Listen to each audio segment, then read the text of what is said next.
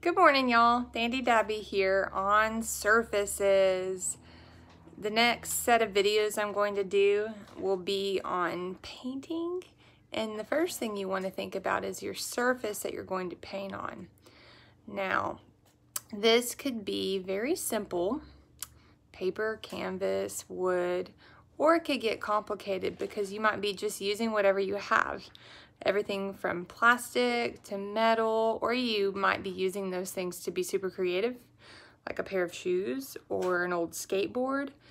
Of course, first you want to prep the material. So if you have any kind of rust on it, you need a cleaner or a stripper to be able to get it down to the bare bones.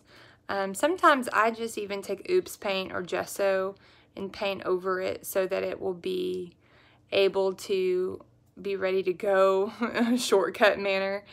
Of course, it depends on if it's just for fun or if you're doing something for a client or somebody that hired you, or you want it to be extra nice.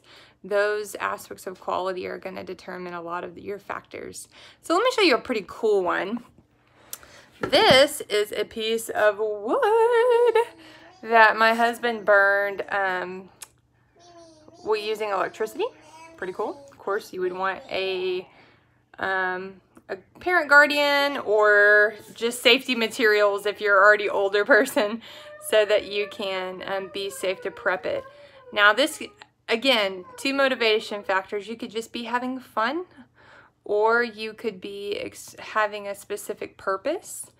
It's always good to allow for both purpose motivation and fun motivation. This was a bit of an experiment, and when I look at it, I get really inspired for other paintings for trees and whatnot. But specifically, I wanted to show you the back of this wood. Now, this wood is not flat. You might prefer a flat surface. It isn't absolutely necessary, but you got to think about the pores of the material and if it needs to be sanded or whatnot. And then for this, I would use a gesso or a Kills or just something to like seal it and get you a solid color surface. They even make clear and black gesso these days. That's what one thing that inspired me to just use oops paint, the $5 cans at Home Depot or Walmart if they mess up a color. Of course, you have to look at the type of paint. You would want like an acrylic latex paint. So this is something I'm thinking about painting the back of.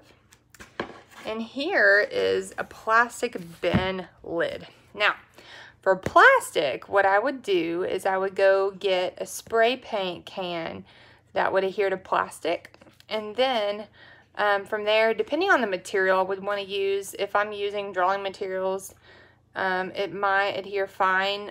You just have to experiment and think about how you want the material to stick and how you want it to build.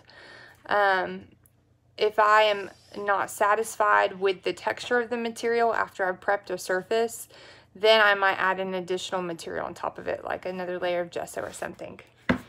There's part 1 of our painting series. Love y'all. Peace out.